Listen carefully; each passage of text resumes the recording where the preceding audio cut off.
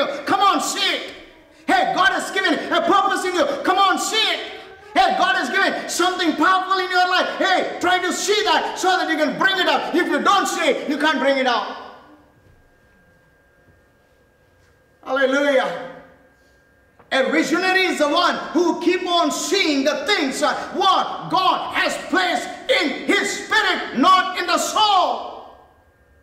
Soul understand the things of the world. The spirit understand the things of God, which no eye has seen, no ear has heard, no mind has ever perceived. The thing the Lord has prepared for you, and what the Lord has prepared, it does not mean it does not keep it in your mind. He keeps it in the spirit. Can I hear one amen? That is what this book is. That's what this book is. Transforms, changes, purpose will become princess. Amen. Hallelujah. From cell to from pit to palace. Purpose to the kings, shepherds to the princes.